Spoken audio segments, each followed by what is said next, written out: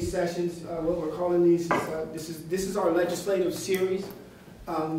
Start from the top. My name is Mark Hughes. I'm the Executive Director of Justice for All, a racial justice organization that was started here in Cabot, Vermont. And I've been a director there for about 5.5 years.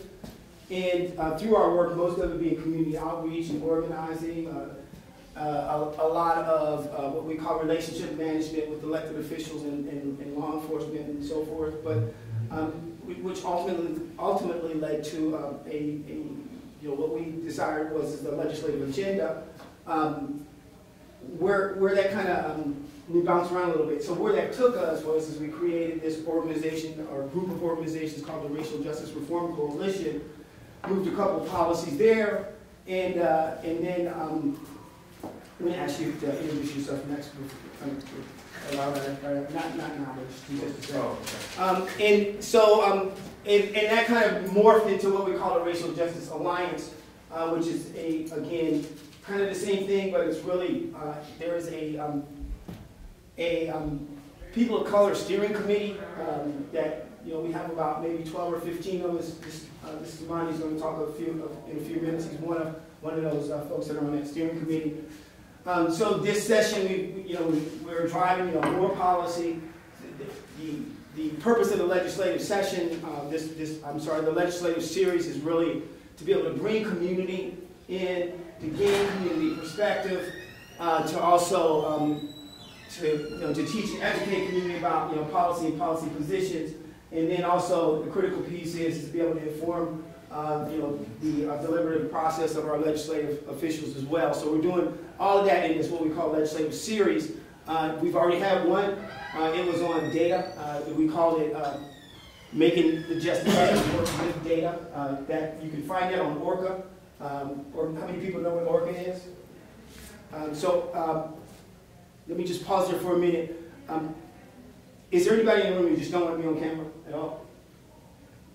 Don't feel shy, because we can just tell them to leave, or else we can just not point the camera at you. Okay, great. So ORCA Media is one of the many community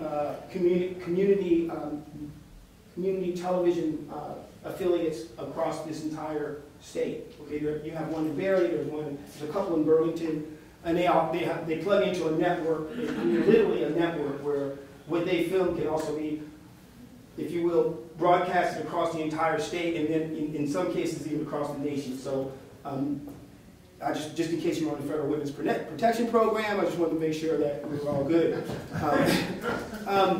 Anyway, back to what we're doing. I gotta go. So the other thing that we're doing in conjunction with this, and I'm trying to be as brief as possible. If I'm moving too quickly, just throw something at me. But I just want to try to get to the meat of what we're doing here. Is we're also doing this thing called Hidden in Plain Sight, which is a statewide community kind of a community tour. We've been to Hartford. We've been to Barrie. We had to postpone St. Albans. And these are all in public libraries across the state. We'll be in Burlington on the 4th of March. I think there's going to be a pretty good crowd there. And again, this community outreach is really about really getting right up against this conversation about systemic racism and what that is, and it kind of gets into a historical context. And it kind of lays things out. What occurred to me is that and also in our discussions, deliberations within our people of color steering committee meeting, and just a whole lot of conversation with Christine, who you guys probably know is my partner as well, is the legislators have really done a phenomenal job over the last couple of years at trying to get their hands around this, and some of it is elusive, and some of them have actually, and this is a military term, outrun their cover, so to speak. There are communities across the state who have no idea, who or what the executive director of racial equity is or why she exists, for example.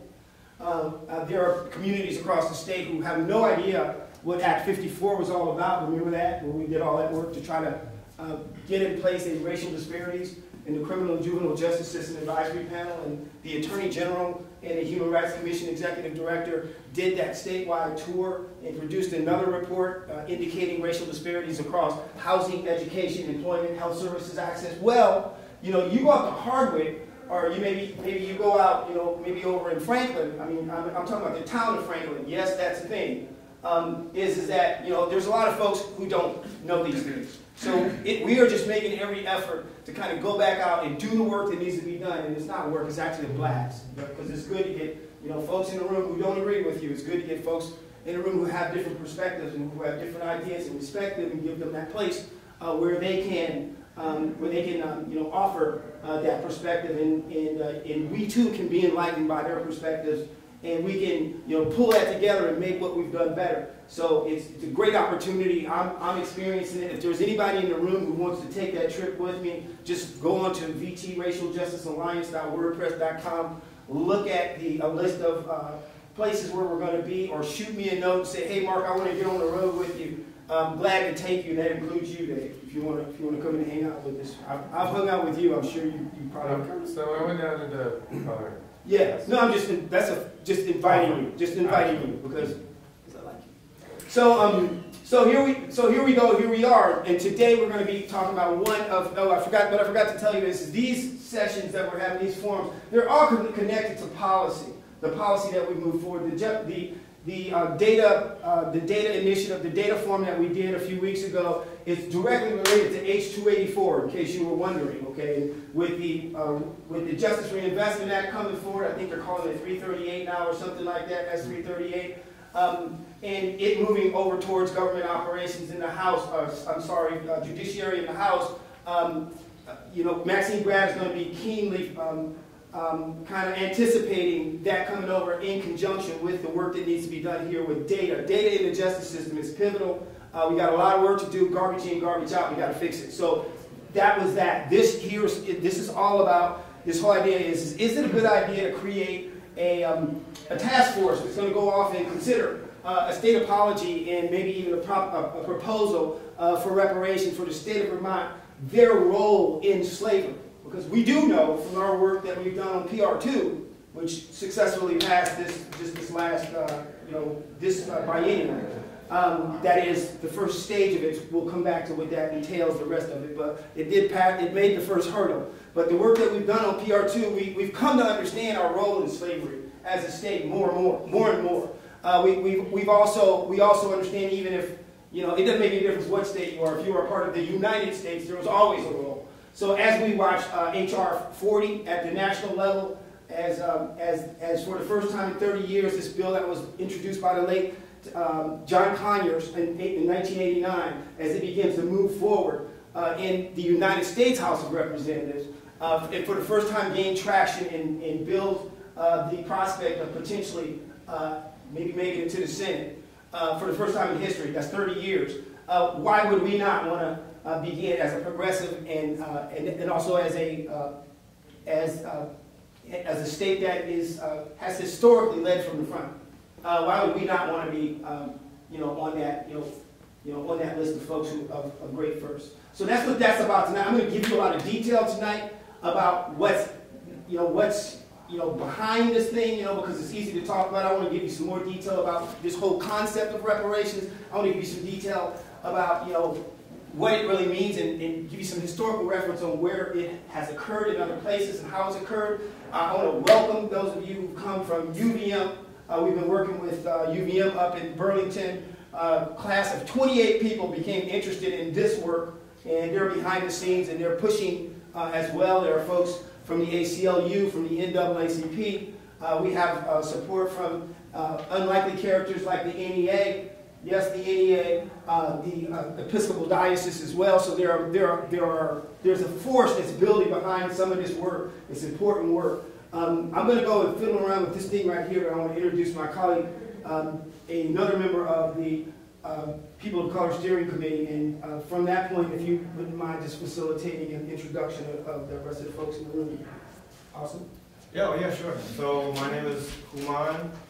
I started with Racial Justice Alliance on the People of Color Steering Committee about a year ago, and I'm still on that now, and kind of transitioned to become a policy analyst for Racial Justice Alliance and becoming more involved excuse me, in the policy making that goes on in the State House, and how people like students at UVM, so I'm a UVM grad student as well, can get more involved in the process in terms of what matters to them, what may or may not affect them as well.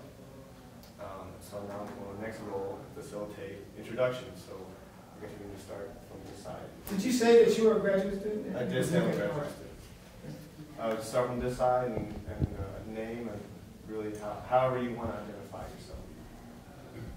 Hello everyone, my name is Basia Sablaska. I am an MSW student at UVM, originally from Poland. From where? Poland. My name is Michelle. I'm a graduate student at University of Vermont, and I'm originally from Barrie. Nice. My name's Avalon. I'm from the Community College of Vermont, and I'm a senior. My name is David Zuckerman. I'm from Heinsberg, Vermont, and I'm a former and lieutenant governor of Vermont. And the candidate for governor, let's not forget that part. Yeah. I appreciate that. Well, typically in this building, I tend to. I know. Yeah, people That's why I are pretty said- sensitive about it, so But thank we you. make a big deal about it. Okay. Is there anyone back there? There's nobody Yeah. behind. I'm Brian Chino. I'm a representative from Burlington, and I'm going to have to leave soon to go to a meeting in Burlington, but I wanted to hang out for a little bit. Let me just add to that, because Brian's kind of a strange animal. I'm going to make it sound I'm a lot like a better. cyborg. Yeah, but Brian is also a member of the People of Color Steering Committee meeting, a steering committee as well, and is a very, very close ally and a dear friend of mine as well. So we do a lot of work. We do a lot of work in Burlington. I didn't mention it, but there's a lot of stuff. Those of you who've been watching the newspaper, there's a lot of stuff happening. It's the biggest city, obviously, or town, if you will, in the state. Brian's got previous experience, working on the inner parts of the government there. It's been instrumental in being able to lay a pathway for us being able to make those, develop those relationships with members of the city council like Max Tracy and Ollie Ding, like Perry Freeman and Jack Hansen, to name a few. We've moved in the city council a diversity, equity, and inclusion director position at the city level in Burlington as a result of the work that we've been doing here. We've also established a requirement for mandatory data collection for use of force for the second largest department in the state. I'm one of the commissioners, by the way. Just before you start talking trash about the Burlington Police, just know that I'm here representing as well. And in addition to that, we've established a permanent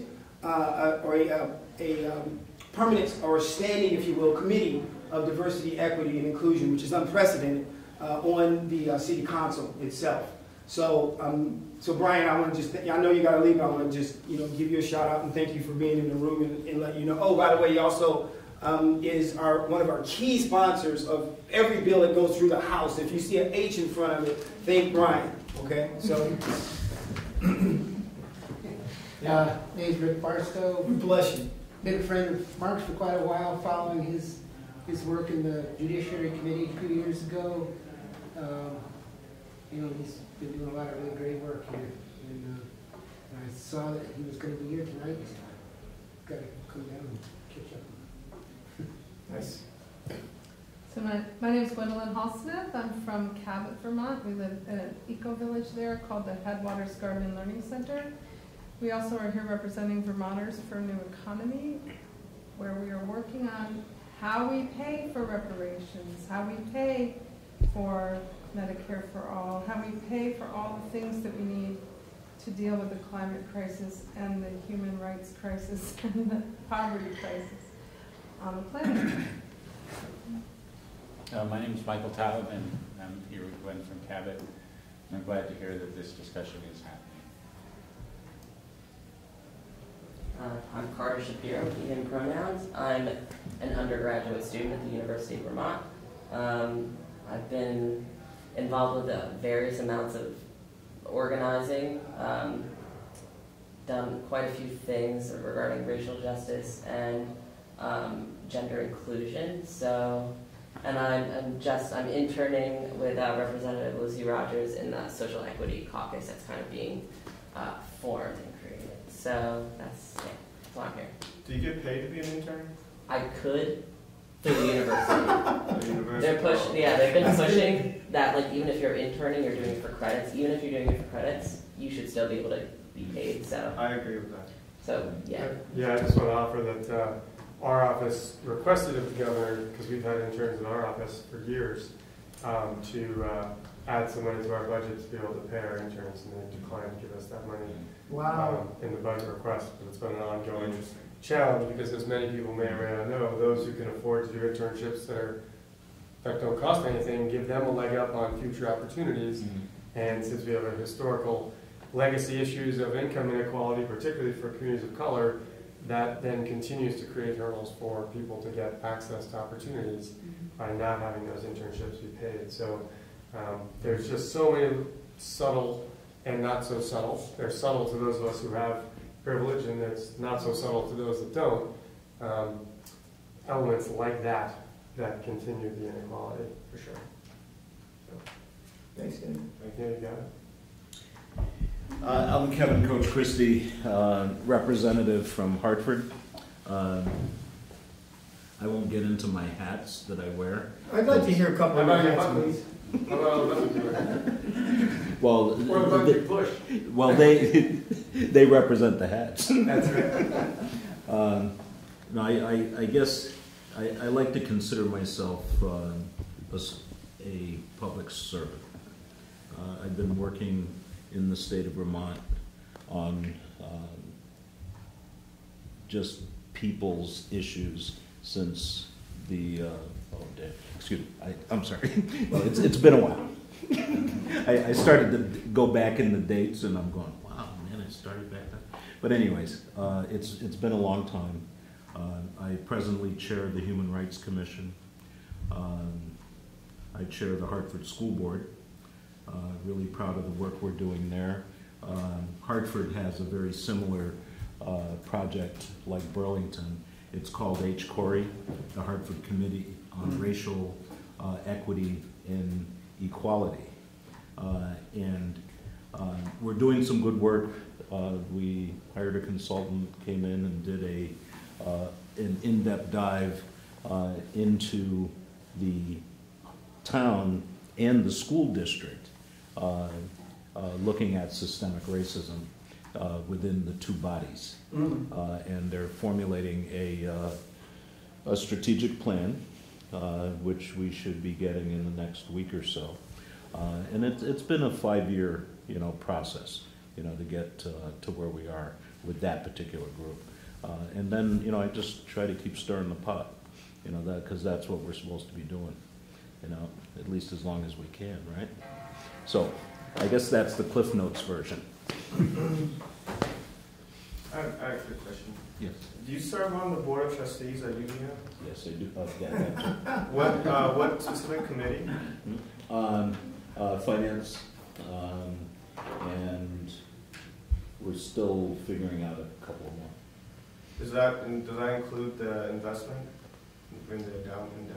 Excuse me, in the endowment? We're starting those discussions. Okay.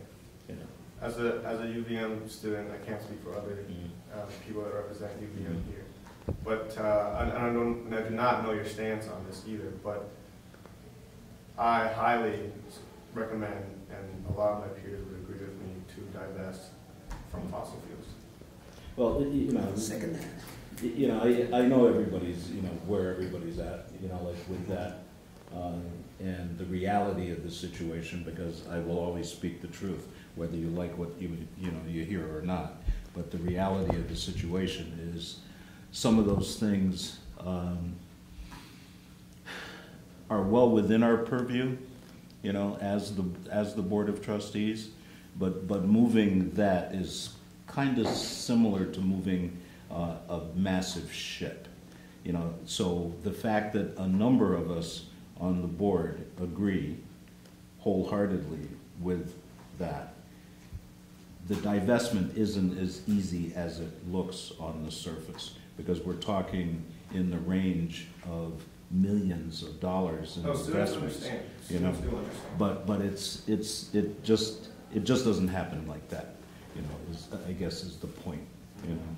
Can I say something about this and then tie it course. into reparations? Yeah. Not to change the subject. You may not need to tie it into reparations yet, because there might be somebody else who wants to chime in. Okay. Well, there's a sort of a connection, a parallel I see. So I have asked legislative council to create a bill for me that would completely divest the state of Vermont from fossil fuels, private prisons, pharmaceutical industry, and weapons production.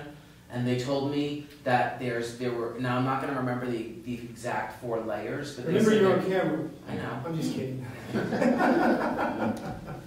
And they told me there were 4 layers. So they told me there were 4 layers, and I can't remember them exactly. But basically, the first layer was the simplest one, which is like saying like, oh, we're not going to buy stocks and put money in pensions that puts money in these things. But that's easy when you're directly investing.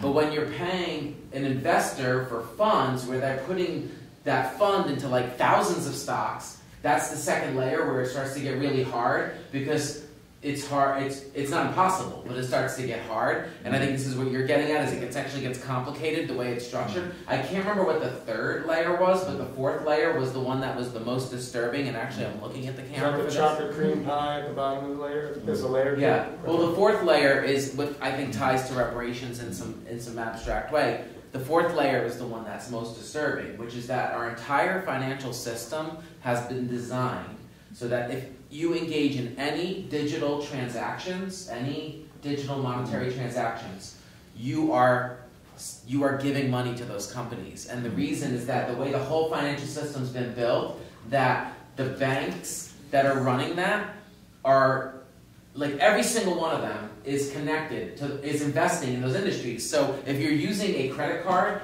even a credit union credit card, if it has MasterCard, Visa, those symbols on it, like basically the foundation of our financial system is completely interlaced with those industries, and that the only way Vermont could completely divest is to create our own economy and separate from, like, this is what the lawyers told me. No, but even then, it's like we would have no outside trade. Like we would literally, it would be like North Korea. You know, so then I dropped it, because I was like, the idea is like, I didn't want to make, you know, I dropped it at that point, but I'm just putting it out there because there's layers of investment, and the parallel I see with reparations is that if you dig deep enough into our economic system, so much of everything we have was grounded in slavery. And we don't want to talk about it. You know, it's like, why is fossil fuels so integrated into the financial system? Why pharmaceuticals? Why the prison industry? And if you go back far enough, it was the slavery economy. Right. It's the roots of the country. I don't know, I'm sorry to go off on it, but I just think, to your point, it is tricky. Like, I do think UVM could say, we're going to not directly invest, and they could say we're going to try to find stockbrokers who are socially responsible. You know, they could do that, but they couldn't completely divest. Well, the thing is one of the things you'll notice is that there's been some changes in the board structure, and in that changes, you know, we're looking at some of those points, because it's all layered, like Brian said, but it is the commitment, you know, to move in that direction, you know, so, you know, that's... I just want to comment when you're done. No, go ahead. I also want to add, while it's complicated, it's also been talked about for over 10 or 15 years, and many states and many institutions have figured out how to get through those complications. And even if it isn't the deeper aspect of being a part of the economic reality that we live in, which is interconnected to all this, at least the direct investments, many institutions have figured out how to do that. And that's the rest of it. You know, and the thing is, I'm new to the board. I'm not afraid to to stir it up, because I've already kind of did a few things and they're not happy, but that's okay, you know, because that's what the legislature sent me there to do, was to stir it up a little bit, so. I want to go to Gwendolyn, and then I'm going to kind of steer us back on, but we're also going to have a breakout session. If we have time, we're going to have a breakout session and talk a little bit, give everybody a little bit more chance to speak in smaller. I apologize. I have to leave too because we have sows that are farrowing and today's going to be pretty cold. So I'm going to be working with Deb to coordinate our next meeting to kind of overlap onto your film viewing, so we can just abbreviate our meeting, because we're going to be in the building at the same time, and I don't feel good about that. So we're going to abbreviate our next meeting. We're going to put it in the same venue. We're going to put it up in front of your film viewing, so we can all be together. Okay, I appreciate what you're doing. When is that? 26th, I think. The 26th of this month, and it's going to happen again next Thursday. That's the 27th. I think, that. Ask Deb Wolf. I'm saving it now. Yeah, Deb Wolf. Saving it now.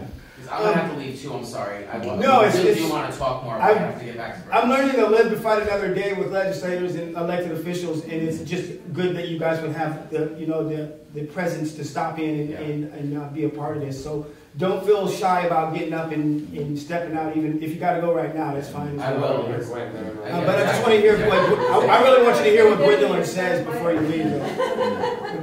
No, I was just going to follow up on what Brian was saying about the layers of it, because actually UVM, the Gunn Institute of Ecological Economics, did a study of this several years ago, and I have some of the materials if anybody's interested. When they looked at what would happen if something like UVM divested from fossil fuels, in the current investment scheme that we have, it means like moving the money from ExxonMobil to Walmart. But the embedded fossil fuel costs in Walmart are really high. That's not accounted for in a lot of the ways that people are looking at actually divesting. And the conclusion of that study was that if we really do want to divest from fossil fuels, and this ties into reparations, totally does. We need to look at the local economy as the alternative to all the big structured Wall Street mutual fund type investments. That you can direct your investment a lot more carefully in the local economy than you can in that world of investment. Which brings me to the other really important point about reparations, that if we had public money is bigger than public banks. Okay, public banks are just this little sort of institution that could maybe fit in and play with the big guys if they let us, and they don't. Let's just face facts. Getting a public bank is really impossible. It's a paradigm change. So if we're going to change the paradigm, we need to change it to public money, which basically takes the function of money out of the hands of the private banks, bondholders, and the 1% of the world, and puts it back in our hands. And that's how we pay for reparations. That's where we could invest as an alternative to all the fossil fuel, Walmart, big money investments that are the only ones available if you're working in the stock market environment. Thanks for that. Gwen, can you tell us that organization that I don't want to trash the name of the organization. Is it which one? For just something economy or something like that? Vermonters for a New Economy. What's the website? neweconomyvt.org. But it's, I'm not very good at keeping websites updated. Yeah, but there's enough information on there for people to get the idea. Just write to me if you're interested in all of this. I'm happy to. I've written books. I've got lots of educational material. Say your email address. It's Gwen, Gwen, HS is in Sam, like Gwen Halston, @gmail. Easy. Y'all got that? Gwen HS @gmail.com. HS. GWEN. HS. Yeah, you'll want to catch up with her. Yeah, I'm happy to come. You might want to go out to the house for dinner too. Or ice cream. He just opens that door right up. Yeah, it's a blast out there when the weather's good. I love it out there. Hey, you I've been trapped out there in the snow.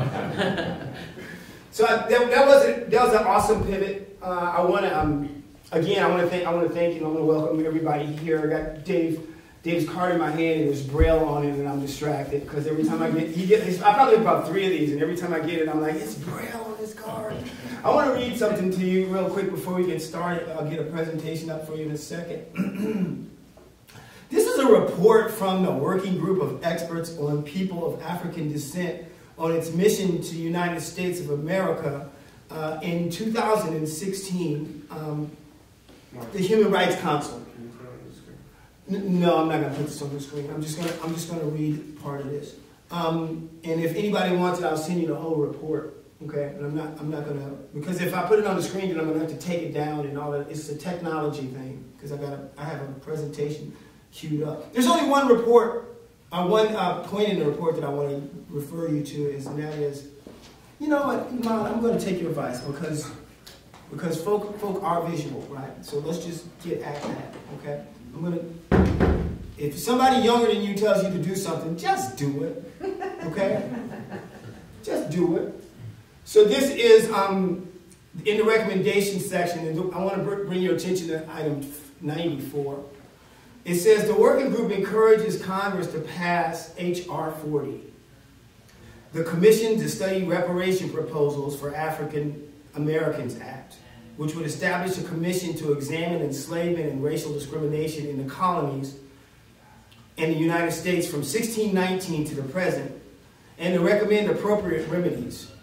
The working group urges the United States to consider seriously applying analogous elements contained in the Caribbean Community 10-point action plan on reparations, which include a formal apology, health initiatives, educational opportunities, an African knowledge program, psychological rehabilitation, technology transfer, and financial support, and so forth. And debt cancellation. Yeah. So thanks for that. So that's the report that was created in 2016. You can pull this down off of the General Assembly's website. You recall, though many of you in the room probably recall that we actually are no longer a part of the Human Rights Council of the United Nations. Nor have we ever been a participant in any treaty that would give anyone of African descent any standing with any claim. But the United Nations continues to call us out on this and other stuff. So sometimes it's good just to take a look at what, oh, by the way, we were pivotal. We were pivotal in the creation of the United Nations. I think it was in 1946, right? So it's just interesting to see sometimes what we look like from the outside in. So before, I think I'm going to start this as a course of introduction in this conversation and moving forward is before we start taking a look at ourselves from the inside, let's talk about what's being said to us from the outside. Now, this was 2016, okay? And there's a lot that the United Nations has to say about us, much of which I won't go into right now, but I highly encourage you to download this and other reports. And many of the things that we've been talking about, from data collection to discriminatory disciplinary practices in our schools, we're being called out at the United Nations in a really big kind of way. In fact, eerily, I kind of looked at these reports and I looked at the agenda of the current administration, and you'd think that they read them too. And that what they're actually doing is using these reports as a playbook doc to take us in the opposite direction. Eerily. That's my personal assessment of it. Okay? So I want to talk a little bit about this whole business on reparations. I've got a presentation for you, and I think where we start with this thing, we'll start here. See if I can figure out where we had another presentation here, but let me see, where are we? Okay, where are we? Nope, that's not it. That's why I didn't want to put that up, because I had no idea what I'm doing right now. Oh, I see where I'm at now, okay? Let's see. There is a...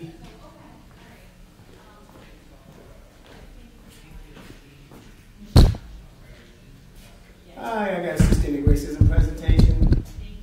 Just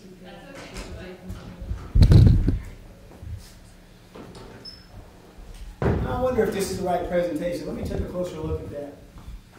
What I'll just start talking to you before I get started is that this work that we're doing on this particular bill is really modeled after HR 40, the bill that's in the United States House of Representatives that the United Nations was just telling us about. I know that because I wrote this bill, and I basically, it's just highly plagiarized, and I thought it was a good idea because of the work that we've been doing and the trajectory that we're on, and I thought what we would do is at least put it out there. It's taken us as a nation 30 years from 1989 until now to actually make any significant movement on this bill in committee, to even have a prospect of it to get out to the full floor of the House. Keeping in mind that it has to go to the Senate next, right? And then to the president's desk. So, so that's kind of where we are on it.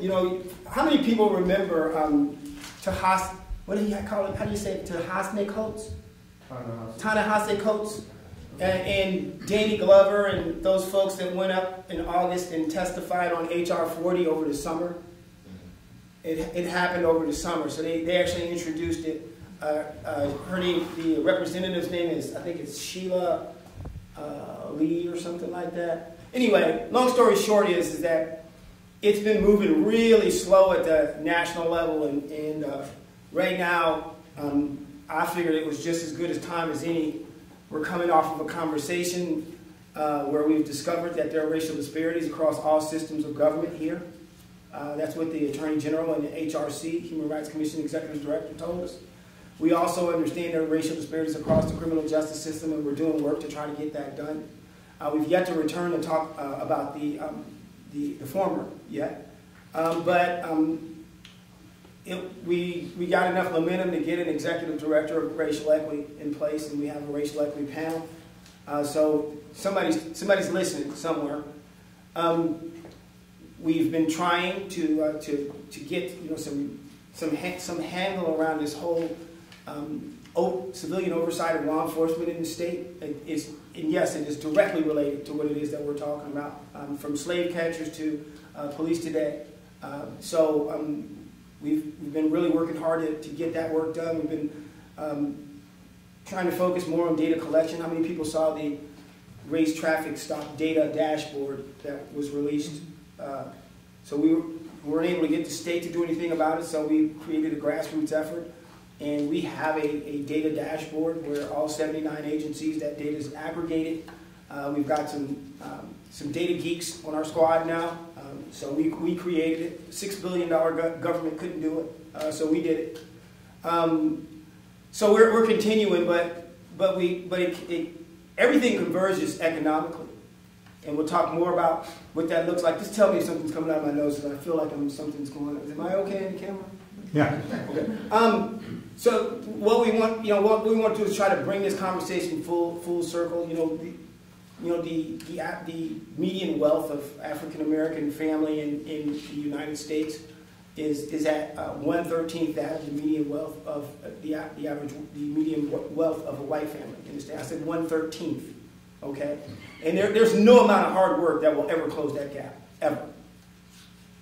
So you got to ask yourself the question, how did we get here?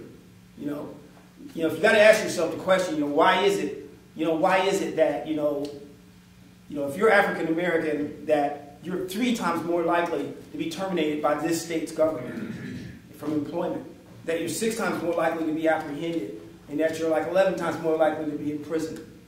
Why is it? Why are all of these things true? Why is it that 50% of the time that African Americans go looking for an apartment that they're discriminated against? Why?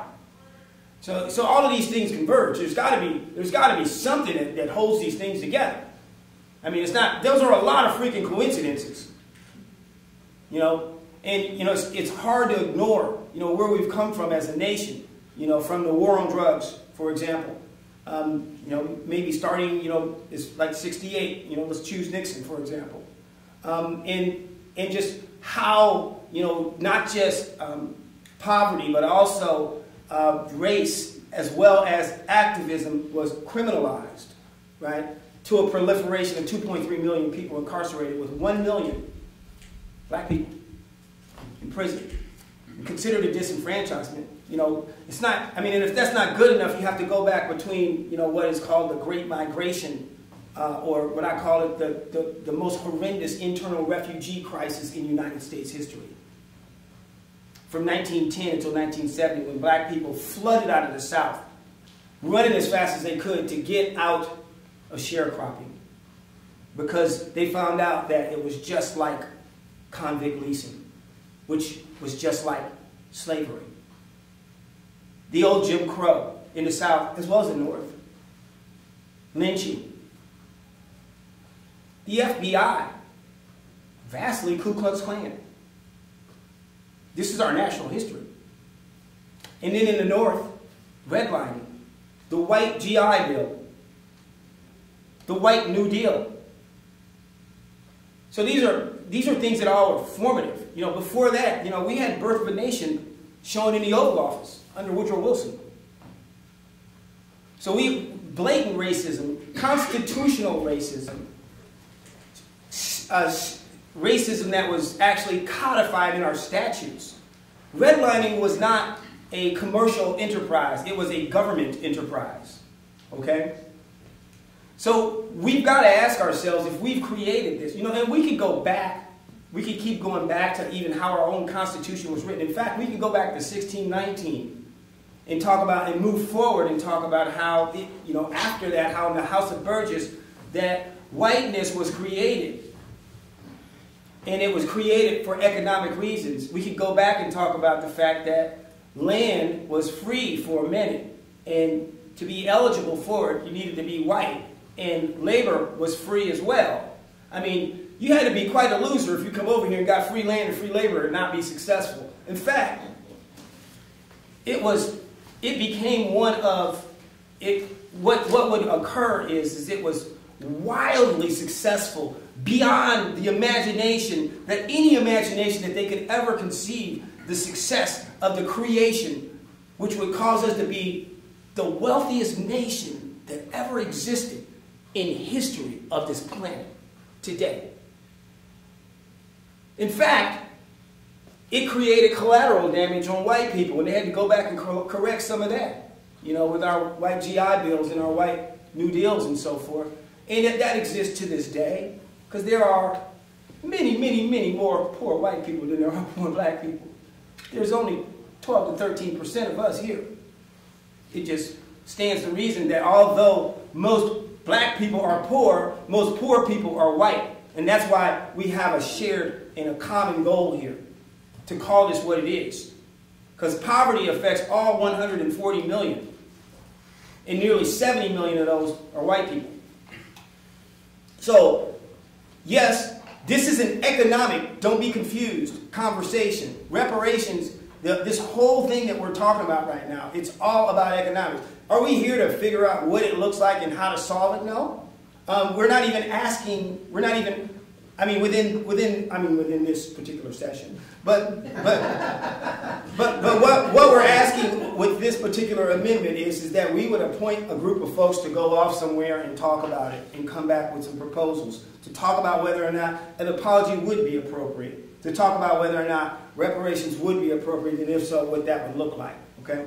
So I just want to give a backdrop, because when I was in, for example, when I was in class the other day, I didn't really set you guys up very well. I was really flying at internet speed, trying to just get everything out.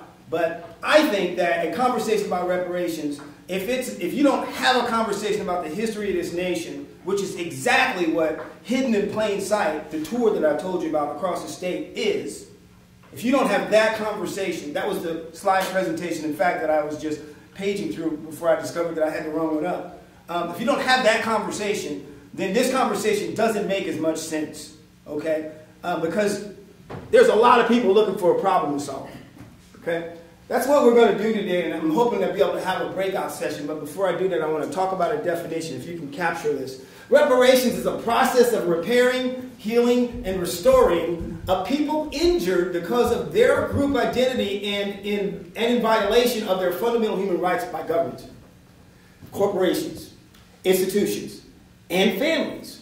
Those groups that have been injured have the right to obtain from the government, corporation, institution, or family responsible for the injuries that which they need to repair and heal themselves.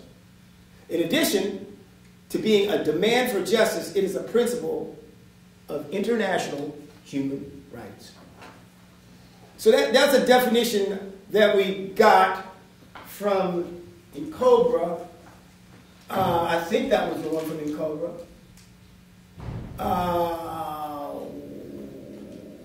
Yeah. And in Cobra, as you can see, it's the National Coalition of Blacks for Reparations in America. So they're on the move. They're actually deeply involved in HR 40. I'm going to keep moving. So I want to talk a little bit about the history. I'm going to stand over here. Talk a little bit about the history because what I was able to discover is that there's quite a bit of movement on reparations in our history. There was a time when former slaveholders, maybe 900 of them or so, were able to go back. Now this doesn't make sense to you because you're not going to be able to contextualize this. Is that they were getting $300 for each slave that they released. Okay, that was their reparations. From who? From the government. Yeah. So that was their reparations. So there was also a part 2 of that where slaves actually came back and said, hey, nobody claimed for me, so I get money. So there was some of that going on. So that was actually happening. This is the United States of America, folks. So back in towards the end of the close of the Civil War, there was this dude named Stanton. Stanton is one you want to remember because Stanton was kind of instrumental in also creating what they call the Freedmen Bureau. Okay, how many people heard of the Freedmen Bureau? Because they don't teach that in our schools. Freedmen Bureau was established as a part of the Reconstruction process. They established colleges and healthcare institutions, largely for black and poor white people in the South, from which the HBCUs emerged. Amen. There you go. Okay? So Edward Stanton was huge. Now he was fired by Andrew Johnson after Lincoln got assassinated, but that's another story. So what General Sherman was able to do at the close of the Civil War, we understand that the Civil War was the biggest massacre, internal massacre in United States history. In fact, the biggest massacre that the United States has ever existed in the United States history in battle. 620,000 people died because we were trying to figure out whether we wanted slavery as a nation. That's our nation, okay, that we have to own. Okay? So General Sherman at the time, and this was right about the same time, because right before the close of the war, Lincoln was assassinated. It was a hate crime.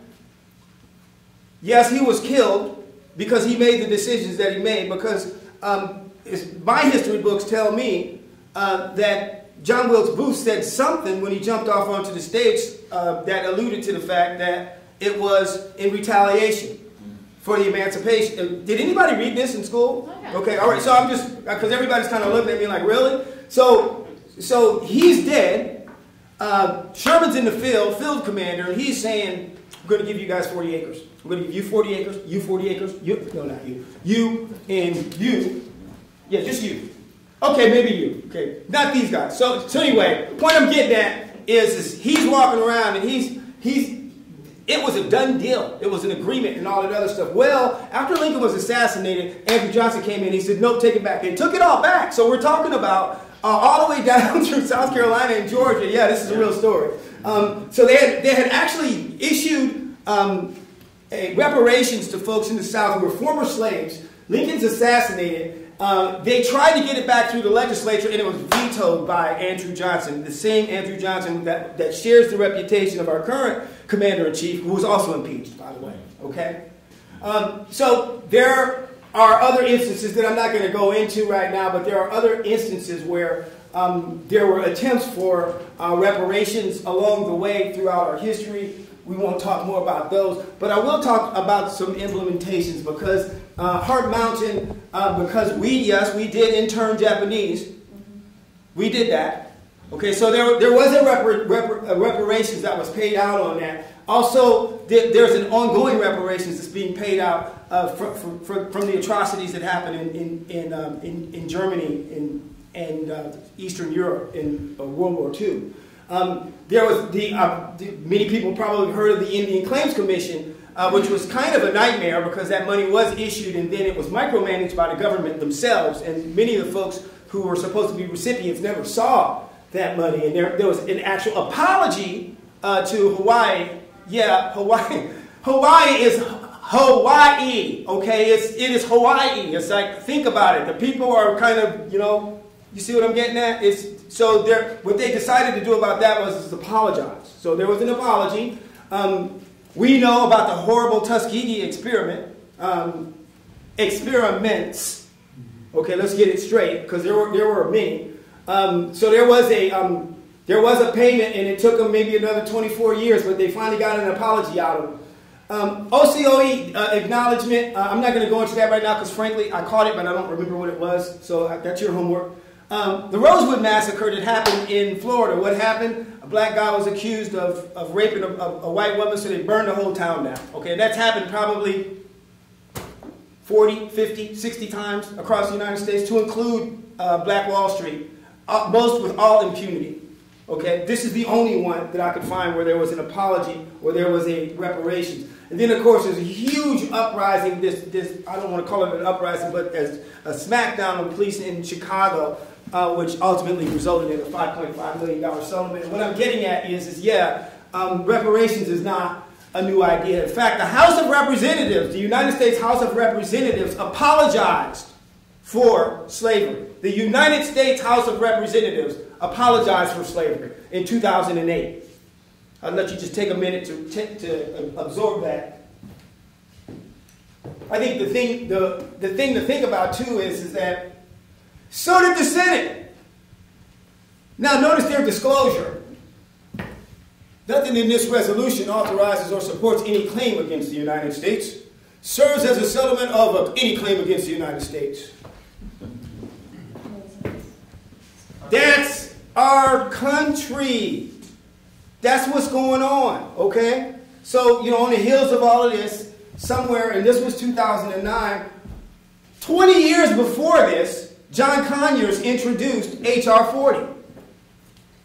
20 years before this, John Conyers introduces H.R. 40. It goes nowhere. It doesn't even make it out of committee. As we say here, it stayed on the wall. Okay? It goes nowhere.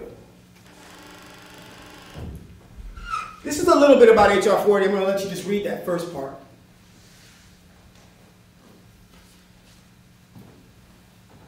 Not that I haven't had enough coffee, but I'm going to get right at this. So, again, to establish, now imagine this. We're talking about a bill that says that they just want to establish, a commission to study and consider. I'm going to say it one more time. They want to establish a commission to study and consider. Okay, a national apology and proposal for reparations for the institution of slavery. 20 years later, nothing. 10 years after that, just this last year, last August, finally, they decided to look at it. I'll tell you another secret. Not one senator in our legislature wanted to touch H 478, to even introduce it, to even sponsor it. You mean this Senate here? This Senate in your state. Yeah. And you know what the wording is? Well, I'm glad you asked. Let's see if we can get over there. You can go back and take a look at the findings on H.R. 40. I'm not going to bog you down with that, okay? Oh, boy. How did I get over there? Oh, there it is. What was that, anyway? Good Lord, Mark. What are you doing? Hey, look, there it is. The United Nations Human... That's the slide. Isn't that what we started with? Yeah. Okay, looky there. I outthought myself. Anyway, this is the statement of purpose of this bill to study. It proposes to establish a task force to study and consider a state apology and proposal for reparations for the institution of slavery and make recommendations to the general. It's almost funny. I'll come right back at you, okay? And appropriate remedies. So, after this next question, I'm going to tell you how the committee, the Government Operations Committee responded to its introduction and why it's still up on the wall. Go ahead. I'm a little confused between the national bill and apology and the Vermont bill and apology. So you keep saying 30 years. Is that for the Vermont bill? No. Oh, it's for the national. Yeah. Okay. Let me just repeat your question and make sure we're talking apples and apples. Because Michelle, I know if I get this right, it's going to be hell to pay for it. So here's the deal, Avalon. Here's what you heard, right? What I said was the H.R. 40 was introduced in 1989 by the late Senator John Conyers, and it was not taken up for 30 years. Is that what you heard? Yes. Okay. So when you get home, talk to your mother and tell her that she needs to listen more closely. But you didn't say national, federal government, or state. Okay. So so H.R. 40 is definitely a national policy. I'm sorry. Yeah. You don't have to be sorry. I'm just giving you a hard time because I got a chance. I'm gonna tell you a quick story about Michelle before we move on. So we were in class the first time I came to UVM 2 or 3 weeks ago, and I was giving this similar presentation, and I said, I know, because nobody really wants to hear this, and it's hard to take in. It's really difficult. It is. I know. Trust me. Researching this, painful, very painful, right? To take a look at this. So when you're telling people this, it's hard to absorb a lot of this, and many people are sitting in the room, and I said to this to the whole class, 28 folks in the class, God is my witness on my mother's grave. I said, somebody's going to want to call bullshit, right? I said, and if you want to call bullshit, call bullshit. Guess what Michelle said? Bullshit. So that was a good opportunity for us, not only to get to know each other. Now look who's here. Right. Of all of the 28 people that were in that class, look who came. You know, of course, you only had to come over from Barry, but no, I live in St. Albans now. I don't believe you. Okay. So anyway, but the point here is I don't even know the point. Let's keep it moving. So here, the thing with H478 is simply that we introduced this in government operations in the House, and many of the questions involved who's going to pay for it. Why do we have to pay for this? You telling me that it's going to come out of my taxes? So now, granted, we didn't really get an opportunity to share with the legislators maybe some of the upfront stuff that I shared with you at the beginning of this, the hidden in plain sight component. We certainly offered it here because this was the very first place that we offered it when we kicked this series off. It was the very first series event the forum event that we did in this room about a month ago, okay? And we continue to offer it around the state, and you're still welcome, all of you. So the thing here is that we're doing the best we can to try to get the word out. But again, it's important to understand that, you know, we sat in the class just the other day, a couple of days ago, and there was, what, 5 arguments? 5 arguments. I said, what are the arguments, right? And there was maybe 5 arguments about, what were some of those arguments? You remember? Say your name. Basha. Basha. Yes. Well, some of I remember was that why Vermont? Because Why it's Vermont? such a small state. Mm-hmm. and it don't really matter. Mhm. Or why now? Why It's now? like a dead horse repeating for so many years. Mhm. One of the interesting ones was that the Now, hold on for a second. I just want to qualify this conversation because this was the 28 students that are in it. This is the graduate class, okay? And probably a good portion of the class are from Vermont as well, right? Yeah. What program is that? The master's MSW social work. Social. Sorry. Okay. Mhm. One of the things that I thought was interesting that somebody brought up, that they had conversations with some African American friends, that the African American community, from their point of view, did not want to pass a reparation bill or a apology because they were afraid that the white community would then go, "We're done. We already apologized. What else could you possibly want?" And that was really interesting. Mm-hmm. I think you mentioned the fear of white backlash. Yeah, there was one. Yeah. And you know what I said about that? Yep, it's exactly what's going to happen. And bring it. Let's do this. You don't just not do something that's right because of fear of backlash, right?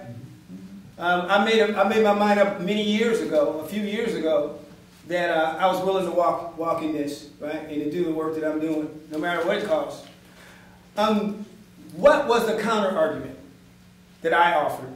Do you recall? I'm just trying to test you guys to see if you guys remember. Who's going to pay for it? I don't know. What was the counter argument that I offered to all of them? Oh, you offer it. Yeah. To just talking about it. It's just a conversation. And to have difficult conversations would cause people to think and be in uncomfortable places and to examine themselves. Almost. That's really close. Pretty damn close. My counter argument it is a task force. They're going to consider, an apology and to determine whether or not it would be appropriate for reparations. What does it hurt to allow some people, understanding that there's been injury, right, to allow some people go and make a decision as to whether or not there's even going to be an apology, just to talk about whether they wanted to apologize or whether they wanted to offer a reparations. And isn't it rather pretentious of one individual to say, no, I don't think that's a good idea. I don't think we should have a task force go look at it. I just want to shut this down right here because I don't feel comfortable, because you might come after my check. You might come after my money. Is that resonating with anybody in the room? What I'm saying? Yeah. It's just a task force. Questions?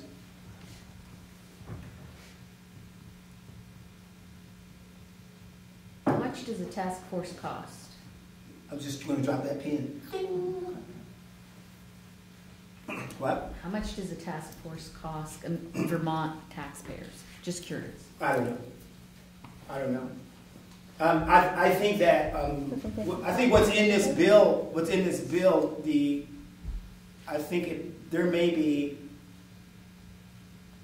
a couple $1 million tied to it, because this is a full staffed task force with support, consultative arm, investigative arm, the whole 9 yards. This is a task force that's going to get it done. It's not a summer study. This is a task force. Okay. So I think what would go to appropriations, if I'm not mistaken, and I'm going to charge you for homework to go and do it, because when you ask me questions like that and I can't answer, since you're a student and I'm not, you should go in and come back and tell me that when I come back and see you. I'll have the answer. Send me an email too. But yes, there is a cost on it. But what I'm saying is, what my visceral response to that question, quite frankly, is we're the richest nation on the planet, okay? And there's clearly has been harm that has been done. We talked about all of the disparities that we're operating against right now. If this goes all the way back to where, where we were a nation where nobody was really paying for labor, or nobody even asked for the land, And as a person of color, you know, even if a legislator looks at me and asks me how much reparations cost, I'll be honest with you, and I'll look at the camera when I say this, it's painful to hear that question as an argument, for the argument of reparations. Especially from a political and economically, from a person who has from a white man who has political and economic power, to hear that question is disconcerting. I asked it because... It's not about you. You're not a white man. Get out of here. Rick? Well, I mean, it seems to me, since we've had free land, free labor, and all this stuff since 1619, how come we don't want to pay that back? That's a kind of the perspective that many of the folks that I've talked to have, and I think it's not even about that. Why don't we just want to talk about it? Is my question. Why don't we want to just have somebody go off and talk about it, and have it come back to us and tell us what you discovered? So with that, we're gonna break here. We're gonna break off into two groups. You guys can stay on this side. I see you, Roy. And you guys can stay on this side. And what I want to do is I want to get a conversation going about what you've discovered from the discussion up until now, what your thoughts are, exchange some thoughts and ideas. I'm going to come back with some additional details about where we are and what we're going to be doing next. But I didn't want to get you out here tonight without giving everybody an opportunity to process this and to talk about it. And also, let's come back with some tough questions and also some, or maybe just some observations. And if you have some thoughts on the legislative process, that would be helpful as well. What's wrong with what we're doing? What's right about what we're doing? How would you want to do this differently? Does this even make sense? What the hell is this anyway? Take some time. Take about maybe 15 minutes, and I'll come back in and check on you, okay? I'm going to go and find some more coffee somewhere.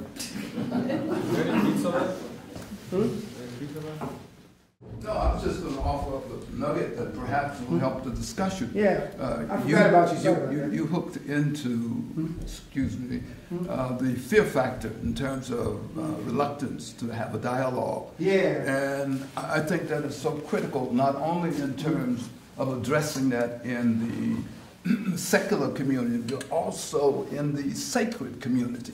Because many times these people in the office of the pulpit or priesthood, etc., are main barriers for even having the dialogue. A small example, just a while ago I wrote commentary for one of Vermont's so-called liberal denominations, and I quoted Reverend Frederick Douglass. The pastor took it upon himself to pull the commentary and confronted me saying, I have conservative white, I was the only black person who mentioned this to this particular church. He pulled the commentary, and his confrontational response to me was, I have conservative white people in my congregation, and I don't want Frederick Douglass, or what you're saying about Frederick Douglass, to disturb my conservative white people in the church. Wow. That's bad. Yeah. Yeah. Yeah, I'll be preaching on Sundays, don't worry about that. And you know, this guy is in one of the more endowed churches with a regular congregation here in the state. Vermont, abolitionist, preacher. This is the squat that he is feeding his congregation, and he's supposed to be in a leadership position. Yeah. He hadn't heard that old adage about how his job was to comfort the afflicted and afflict the comfortable. Amen. Reverend Hallsmith. Yeah. You got 13 minutes. What? You paused the clock? You paused it? Okay, you got 15 minutes. Thank you. apologies or acceptance of responsibilities of forgiveness. How does that really impact us? The absence of that as a nation. How could it be impacting us as a nation in terms of where we are? It is 2020, okay, and we are at a place where we have more hate crimes and we have more backlash, whitelash than probably at any time since almost maybe the civil rights movement. Post-civil rights movement, hard post-civil rights, soft post-civil rights movement. So talk about that. What role does reparations or could reparations play in that? Think about that. Talk about that. So, number one question. I know these guys, man. These guys are talking about the Yankees. So, dinner. Who's sticking around so we can go out and have dinner after this? Oh. Where are we going to You dinner? paying? I'm buying one person dinner in the room. Oh. It's me. It's him. He's working for free. That's my guy right there. He's a student. You get tired of ramen and egg after a while, man. I talk to a lot of students, man. So he probably eats better than I do. Well, I want to hear from you. Let's take about 10 minutes. Can you guys want to crank it up and just tell us about your discussion? You don't have to. It doesn't have to be concise. I would like somebody to capture the notes from the entire conversation, though. So if somebody can capture notes from everything, because I'm going to take a picture of those because I want to kind of fold that back into the stuff that we're doing. Thank you. Thank you so much. This is Avalon, just like King Arthur. Yeah, just wanted to let you know. cool. What do you guys got? What do you got? What are you working with? Okay, so we wanted who was going to do the reimbursement, and then we talked about the bill actually spells out who would be. So the bill spells out who they were, community members, people of minority groups, who would make up the task force. Yeah. So, and my mom, who actually read the whole bill, said that it's actually spelled out as community members, people of color, minority groups, and then gender equality as well, so it's not just a bunch of men representing an entire God community. forbid. And then they would select people. The state would select people as well, so then there was state selection, and there would be people who would volunteer, and then people who were voted in. Nice. So it would be a very large group of people. It wouldn't be just a couple people representing others. Nice. And then financial, how much would be granted back, and what about healthcare, would that be included? And we started talking about who cares if it makes people uncomfortable. And we started talking about the wording of how it's spelled out. And we talked a lot about how currently as it is, we think that the word slavery shuts people down in conversation because it makes white people feel awkward. And talk about slavery without saying slavery. That's the key, right? well, the thing, I don't mean slavery. I mean, just kind of like unwilling what work. we think is you can bring it up without that word in the title, and then when they get in the room, rip off a piece of paper and be like, surprise! But we were talking about how... We were talking about white fragility. Yeah, about how they get really... Not exactly. Well, no, They get defensive. you said it really well. What did I say? You said to get people to Starts open the up. conversation Right. without Yeah, we talk feeling about Yeah. the actual freaking out. It's the similar Yeah. conversation you have about climate change, Mm-hmm. right? So there are certain people that as soon as you say the phrase climate change, the conversation stops. But if you don't use that phrase and continue the discussion, maybe asking questions like, do you want clean air? Do you want clean water? Anyone who says no to those questions is crazy and you should stop talking to them immediately. But those two questions, if you say yes to, that also means you're in support of fighting and mitigating climate change without using that phrase. Now, how to do it in this context is obviously different, but the concept is the same. Got it. Thanks for that. What else? We talked about what kind of time frame would it look like? How far back would you want to go? We started talking about Australia and how they eventually apologized and they for their Aboriginal groups, and they gave free college to children. And then we started talking about Vermont and how Vermont kind of has that with Abenaki and some of the other tribes, but it's not really a full reparation because you have to apply for it. So,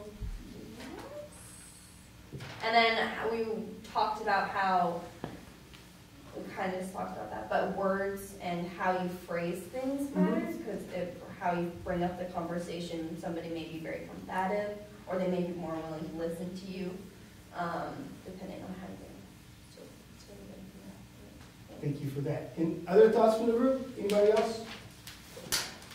Avalon just took over. Well, she I was like our that. That's secretary good. making notes, so it worked well. But Yeah. what the I think main idea was We that need another Avalon. I mean, To that really- old school. find a way to approach people, communities, so they will be open to the conversation and not shutting down. And one of the things we just thought about is specific language, that it really sometimes is accusatory, and people take it personally, and don't feel personally responsible for Right. slavery, so they feel it's not really refers to them, and don't want to be part of this conversation. Got it. Got it. So now how do you communicate this in a way that makes folks feel more comfortable about having a conversation, right? Yes. Okay. What else? Good work. I appreciate that. We're going to go to the next group. What happened to Mike? He took off? Oh, no, he just went to the. Okay. Oh, I thought you were talking about. So so who's is that your recorder? I think so. We're waiting for you. We're waiting for you. For me? Yeah. Oh, because I was taking some of the notes. Yeah, aren't you still involved in this process? Or are you just over All the time there I'm shooting getting shit with notes. coach? I guess the main thing was that there was a couple things. The first thing was that, like having your presence in a room to like ask questions about this in the first place is like a very, very kind of minimal but important step in the process of understanding this all. And we talked about, the how much does it cost question, which really should not be a part of the equation at all. Like, we should be focusing on the end we. I'm not sure what universal we that is, but that's our group kind of. We is good. Yeah, okay. That, the benefits, like what are the results that we're going to get out of this, like that is that's the most important thing. And then the asking that question is kind of like just cuts the discussion, like kind of like what you're talking about. And then we talked about money and value, and maybe like that part would come in after the discussion, or after you talk about the benefits of all of this, because I could see that like talking about money and like going off like the gold currency and all that can be confusing for people to think about, and could be a way for people to not wanting to engage in this type of conversation just because it's a little bit complex. But it could definitely be part of the consideration, like after talking about like the benefits of all of this, or maybe included. But yeah, I don't know if anyone else. Oh, and then some books were recommended. Which books were recommended? Which one? I have them in my notes, but you recommend ABC, one, Edward Baptist's book, The Half Has Never Been Told. The Half Has Never Been Told. Secondly, Abram X. Kendi's book, both of his latest books. 2016 one entitled Stamped from the Beginning. Stamped from the Beginning. 2019 book, How to Be an Anti-Racist. How to Be an Anti-Racist. And let's see, was there another one? I thought there were three that I recommended. That was three. Okay. Yeah. The only thing I'd add is that we also talked a little bit about your question of what happens spiritually to a country that hasn't addressed these issues. And I think that's a really important question. And for my part, I did a lot of work in South Africa after apartheid came apart, and saw some of the results of the work of the Truth and Reconciliation Commission there. And that was a lot of work. I mean, they did a lot. They're way ahead of us on talking about racism, on overcoming it. But even though they went through that huge process, the economic system didn't change. And so a lot of my colleagues in South Africa like to say that the whites invented apartheid and we're implementing it. Wow. Because there's no real difference in the economy despite all the changes that have happened in the political system. And so I think that points out how, yeah, you need to have the conversations. Yes, you need to think about what it means spiritually, but you also need to address the economic underpinnings of the problem in the first place. Thanks for that. Anything else collectively? I mean, you've had a chance to hear one another. Anybody want to make any additional comments on what you've heard or fill in the blank?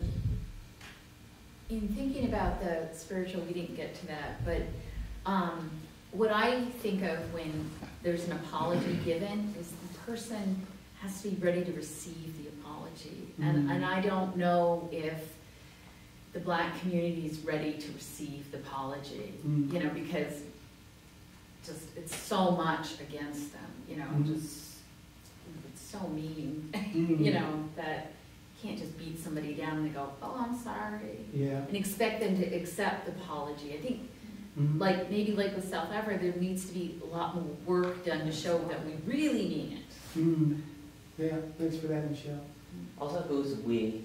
Just to frame that, because like I guess I could do my own research on this, but who is involved really in the conversations in Vermont, and like the Vermont House of Reps and in in DC, because I don't know. I guess what I feel like I can bring to a conversation is like, in a micro scale, like inclusive movements that have happened at UVM, and like which ones have,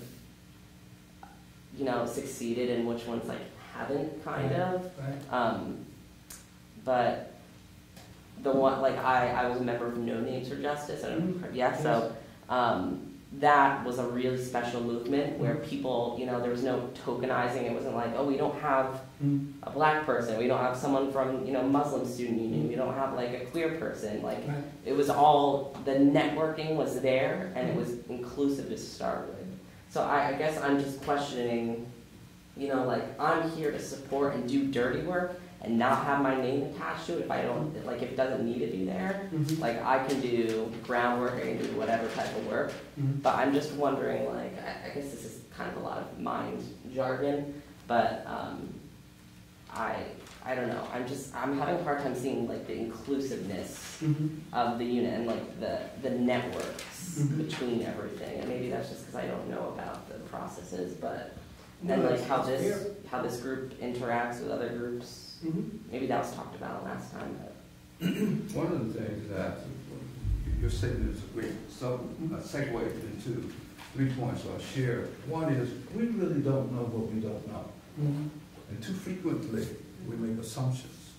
As a professional fundraiser, one of the trainings that I've often done with folk going after major donors is, don't judge that person's pocket and potential by what's in your pocket.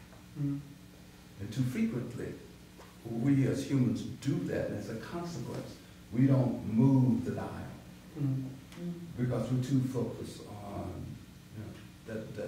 that self, which does not represent everybody. There's an attitude here in the West, especially in medicine and other areas, but medicine in particular, that we're the greatest. We have doctors who have all of the answers, and there was a long time, and I think all of us will admit, before the AMA, American Medical Association, opened up to the reality of cures and advancement in medicine in Asian countries and other countries. we still close our eyes to the education that can, I won't go into the name of the cities or the nation, where the education is equal to and superior to what you get in America. The thought is, well, you know, it doesn't cost as much over there, therefore it can't be as competent as we are here. So it's, you know, the internal self-importance and superiority that stymies or stops the level of collective going forward. Coach has your information, right? Yeah. I'll read Yeah, I have out to some you. notes too if you want. If you have a response on that. Yeah. So we're gonna have to. I don't mean to cut everybody off, but we're gonna have to move along because actually we only got about 17 minutes left. Okay. I want to. You out of here? Yeah. Get over here, you. Good to see you, All right, see you as well. Yeah. Let's get together soon. Okay. I want to just point out just a couple things, and I'm sorry to have had to cut this conversation off because I would love to continue this conversation for the next 30 minutes because there's a lot to unpack, and it's good to hear and to be heard in this. This is part of the reason why we're doing this is because we're trying to create spaces where folks can have conversations where they know that they're not going to be ridiculed. They know that they're not going to be ostracized, that their opinions are valued, that there is no wrong answers, that, you know, we understand that, you know, in order to answer some of these questions that we need, you know, the collective. So this is really, really valuable. You were going to say something? Quick question. Would this allow for spaces to be created for people who don't know about the certain history in their states? So, like, say they've grown up in an area where their family has always been very, very conservative. They may see things a certain way, they have different values. Would they be able to go into these spaces and ask questions? I'm going to answer that question, but I'm going to defer my answer if you just give me a moment, okay? Because what I want to do is I want to tie this up, and then what I'm going to do is part of what I'm going to say is actually going to answer that question. Can I ask me a question just a little more specifically, Mm-hmm. real quick? So if that person was to walk in and ask a question that most of society would see as something that, like, that's a no-brainer, obviously everybody knows that, is that a space where they can ask those questions where they just need to know, or they want to learn more but they feel stupid asking people from their own communities?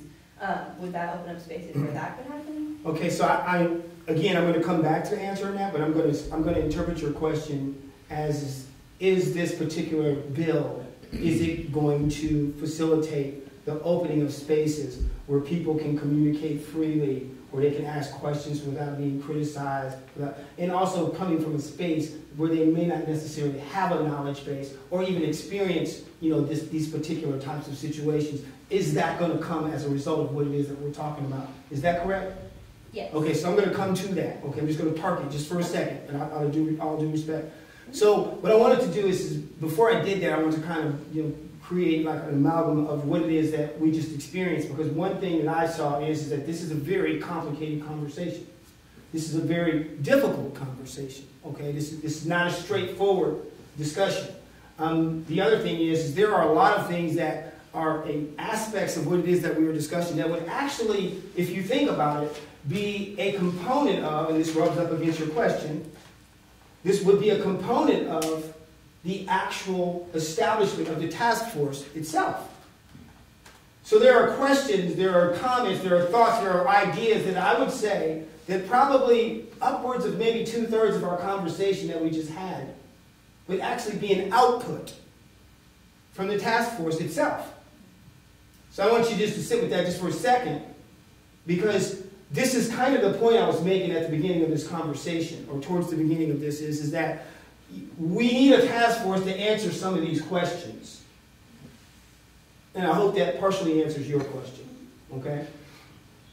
But there's another part, and that part is how do we prepare the hearts and minds of people to even engage in this conversation so we can get to a point to where that task force is even viable or possible, okay? And those are some of the things we're working on. In fact, sitting in this room is a part of that answer.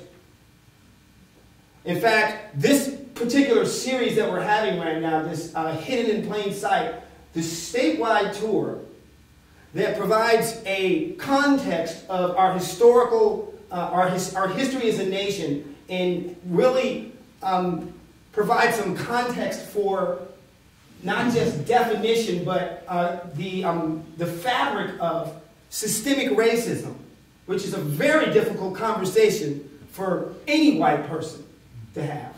Okay, these are the conversations that we're having across the state. So it's very, very well taken. You know, the rest of the conversation about where are those spaces. How do we say these things in a way where folks are not going to get antsy? How do we say these things in a way where folks... I mean, at the onset of this meeting tonight, I provided a framework, and I kind of went backwards from today, and I went back through the civil rights movement. I went back through from 1910 to 1970, I talked about the Great Migration. We went through sharecropping. We talked about lynching, and we talked about the Ku Klux Klan. We talked about the history of this nation. And the reason why I was doing that was because I was establishing a framework for us to operate from, to be able to give us an understanding of what it is that we're actually talking about, so that we can have a conversation about this thing called systemic racism. And here's the homework that I'll give you, and I think I said this in the class, is go away from this meeting, walk to one white person who's not familiar with this topic, get in front of them and say, I want to talk to you about systemic racism, right? And wait 5 minutes.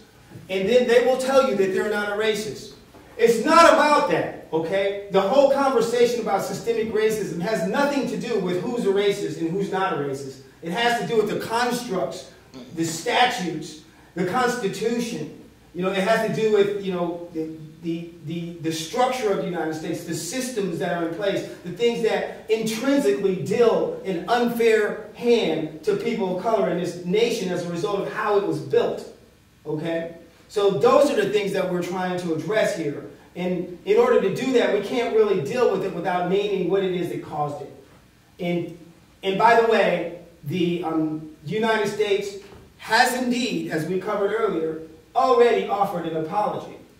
And not just from the House of Representatives, but also from the Senate. And as you said yourself, Michelle, an apology with no substance is just an apology. So clearly, that apology didn't really do us a whole lot of good. There needs to be some action to it. I was reading in preparation for a sermon a little bit about, you know, this whole idea of forgiveness and this whole idea of apologies and this concept of when you're going to worship or you're going to give gifts or something like that, that you just need to step back and think a little bit about who's mad at me. Because a lot of times, not only does that inhibit your blessing, but it also inhibits theirs because they're so busy being mad at you that they don't have time to receive what it is that's there for them. Okay?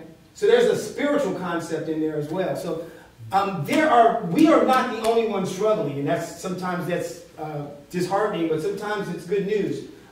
There are many states, California, New York, Florida, Texas, Pennsylvania, are all dealing with this thing called reparations, this conversation called reparations, and they're all doing it in their own ways. The good news is we also have some national partners, and many of them have presence here in the state of Vermont. The NAACP and the ACLU are no-brainers, but did you know the National Education Association as well as the Episcopal Church have they've made a national statement on H.R. 40, which is the policy that was drafted by the late John Conyers at a national level that was just introduced this last year. So we also know that the National Education Association is probably one of the most prominent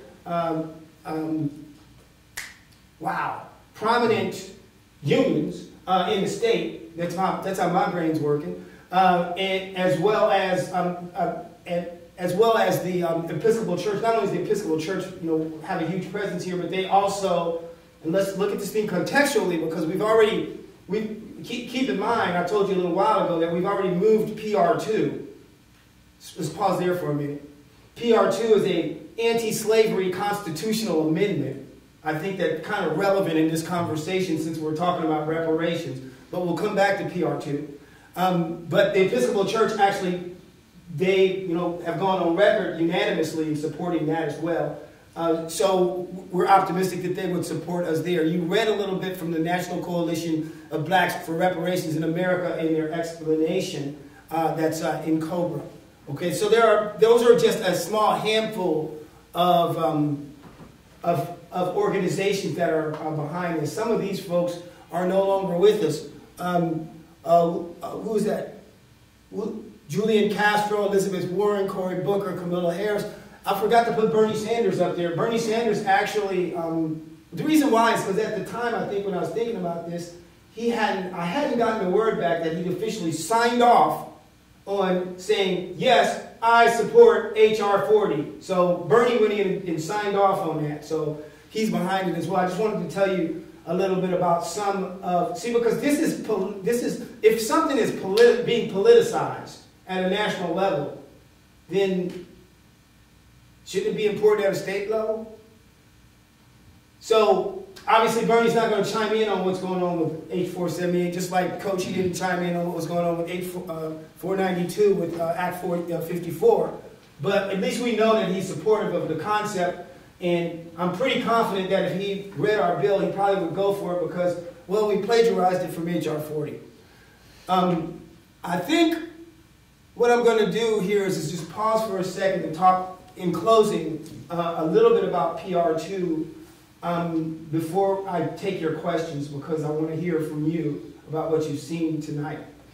The constitutional amendment process, this is kind of a bonus because I want to try to build for you, just for a moment, if you just bear with me just for a moment, we're almost at the end here. I want to build for you what we've created, just so you can kind of get an illustration of what we've done here in this legislature.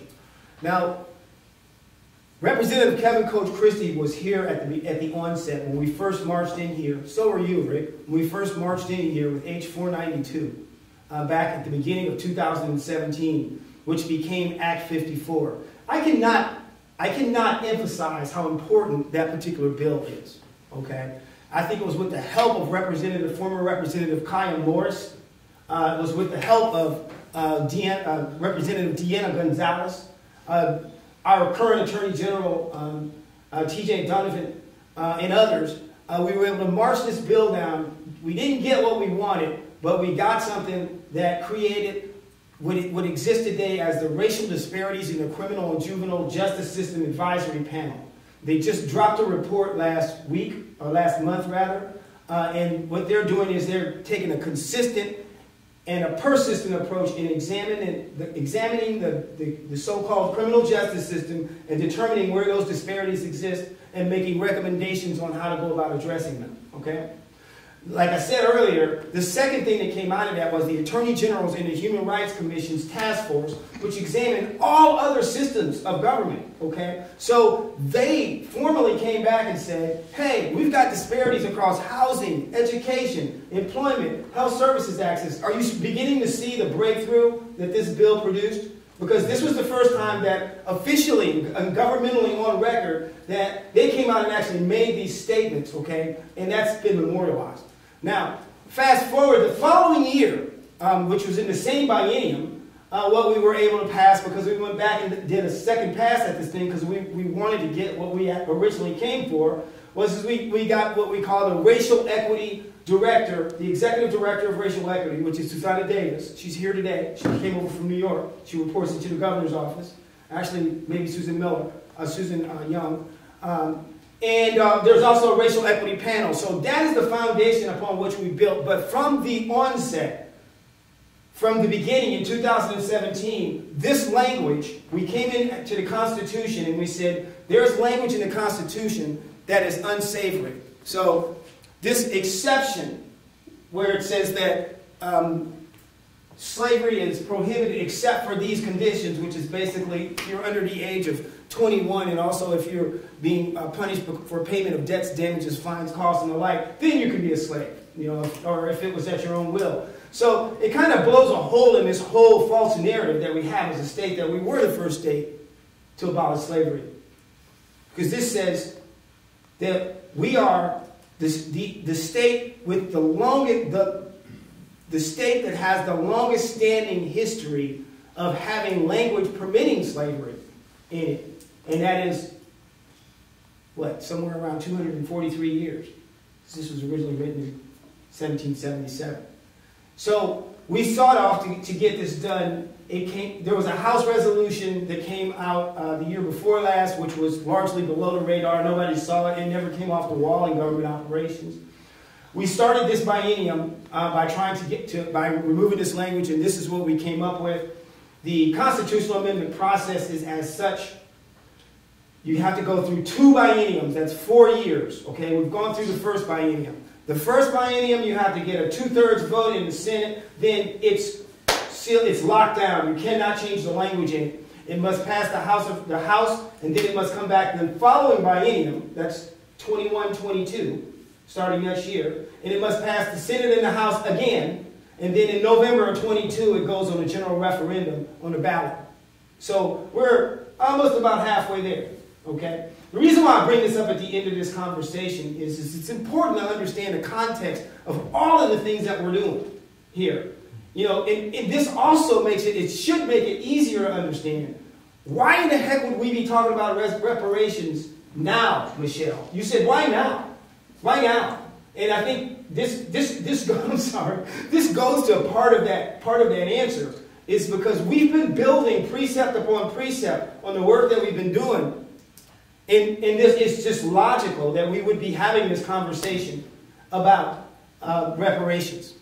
That's all I have. I wanted to hear from you. You can get the slide deck if you guys, unless you just like operating your phone. But you can get the slide deck. It might take a minute. I'll give it to you as well because you're gonna need it for your editing, I think. I'm here to answer any questions in these last few minutes, or I want to hear your thoughts about what you've seen tonight and how we move forward. I will tell you this is the bill is on the wall in House Government Operations, where the chair is Representative Sarah Copeland Hanses. We have Brian Chena, Representative Chena has been in and actually introduced and read over the bill with them. And we've yet to have any testimony taken up, and it's our hope that we would be able to, at least this session as we close out the biennium, to at least get some testimony on the record for this. And obviously, you know, what would be just most amazing is if it actually came out of committee, even if it was ugly. You know, if the baby's ugly, it's ugly. Get it out of committee, and let's get an up-down vote on the floor and see who stands where. What are your thoughts, Masha? I'm just thinking, you know, because you just said that right now you're just halfway through, and you said for 30 years that stayed on the wall. Oh, wait a minute. I want to be clear. So this is the constitutional amendment. So I want to make sure that this is completely separate from the conversation that we were having back there. Yeah. Okay. I was talking about other conversation. Okay.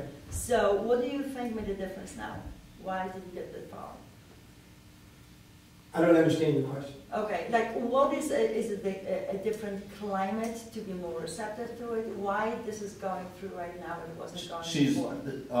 I think there's a little confusion between the federal bill and the Vermont bill.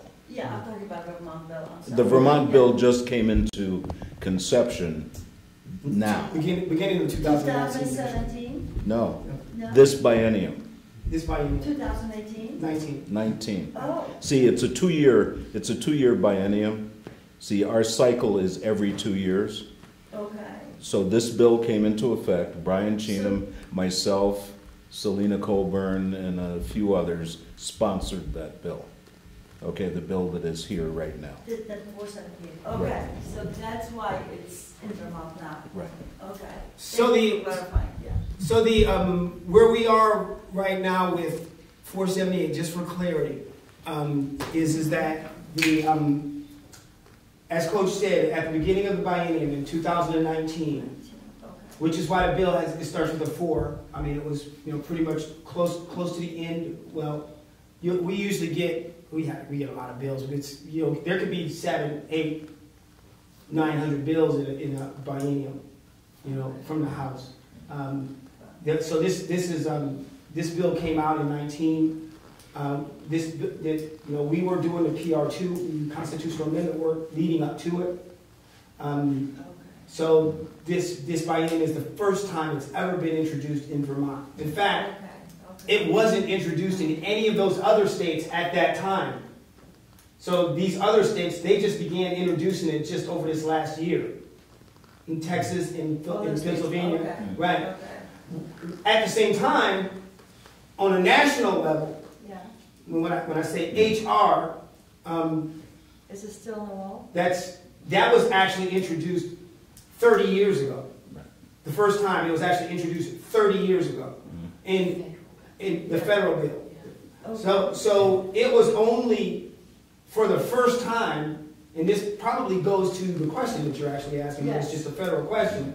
So for the first time in history, well, I think they tried it one other time, but I think this is the first time where it seems as though it's been taken seriously enough that it may actually come out of committee.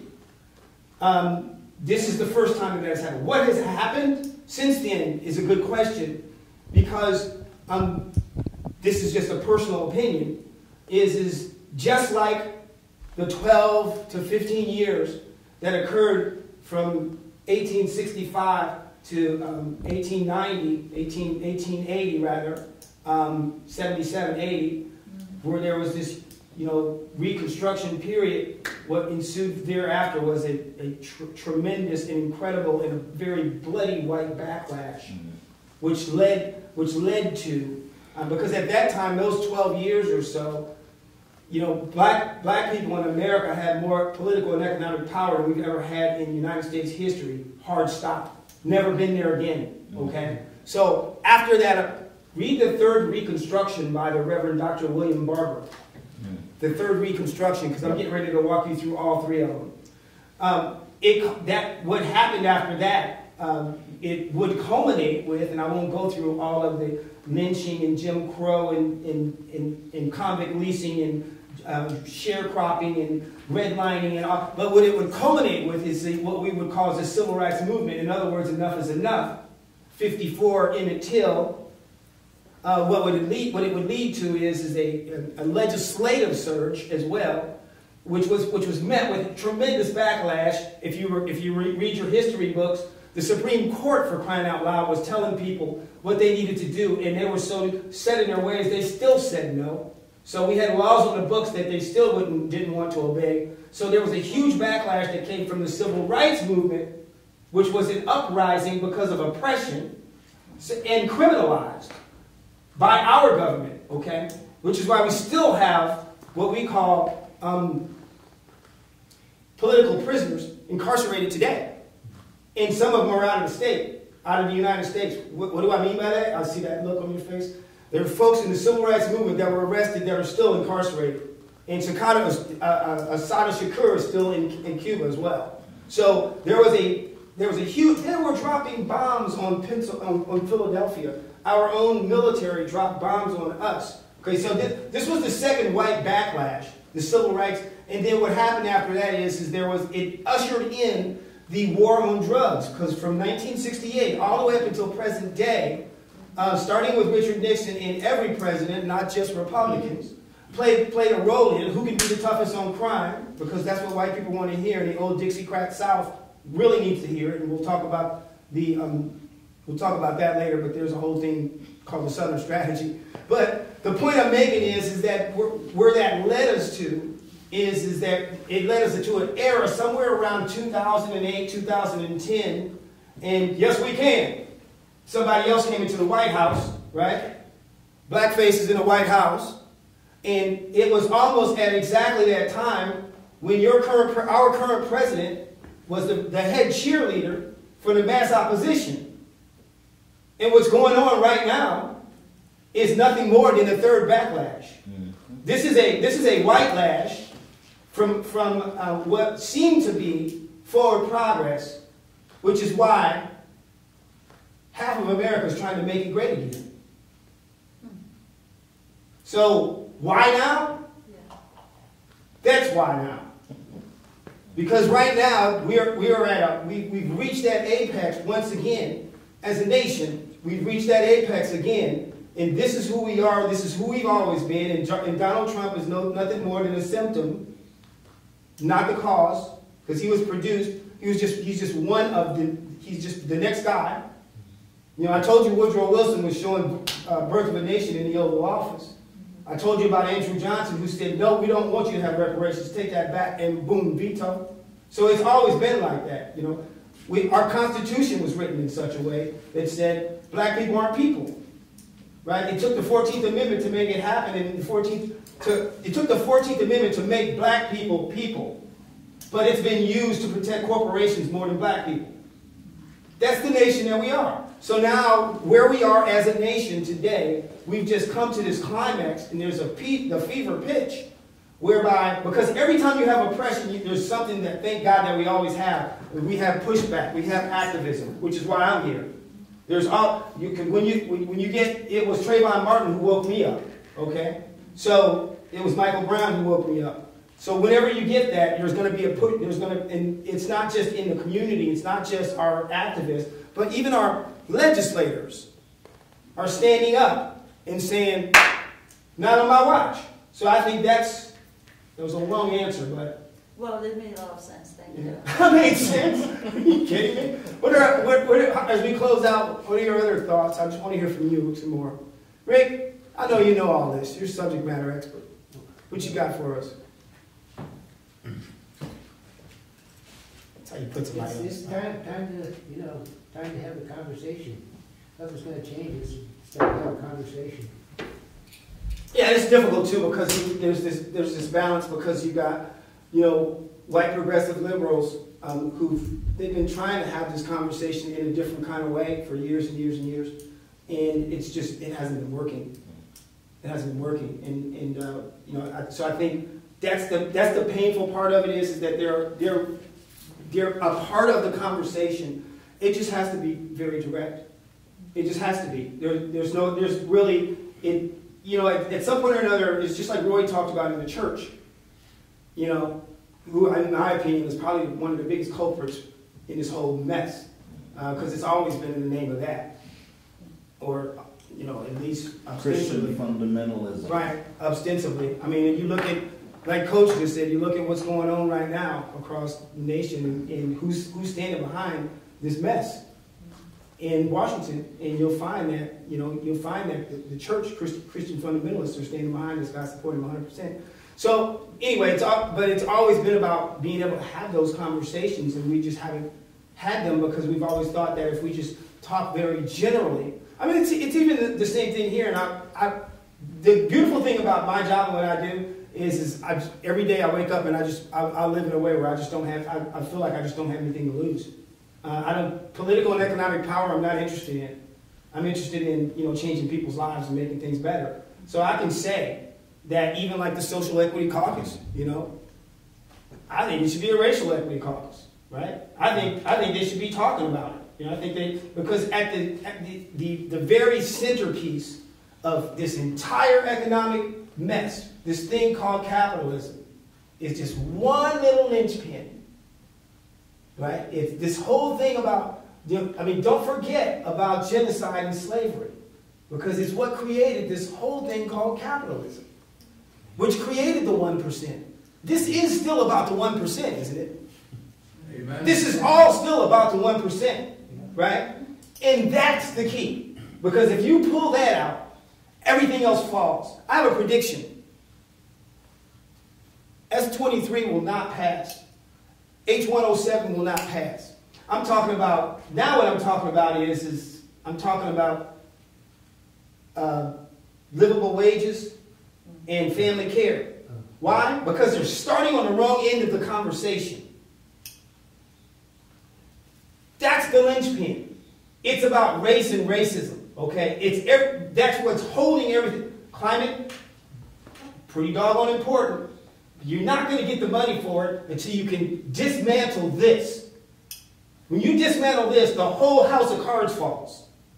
And what they're trying to sell us is they're trying to pit us against one another so we never figure it out. Which is why nobody wants to have this conversation. And we're programmed in such a way as to not know that, but still think it's just not a good idea to have the conversation. Right? That's how we were programmed. Why? Because our mother told us. Because our grandmother told her. Because her grandmother told her. Right? For us to really face this thing, we've got to say that our parents were wrong. Right? I'm right. So, I talk a little bit too much, but I want to thank you all for coming out. I'm going to go and grab something to eat. You guys are welcome to join, and we can continue the conversation there. And I might even have drink one like this. So thank you all for coming. Can you please take a picture of that and send it to me? I'm going to write them up. It's in my shorthand cursive. You're not So, and then she'll email them to you? Okay. Does that sound good? Anybody else? Are everybody's minds clear here? Was that fun? I had a blast. I want to do this every day. Let's come back and do it again tomorrow. All right, guys. Thanks for coming out.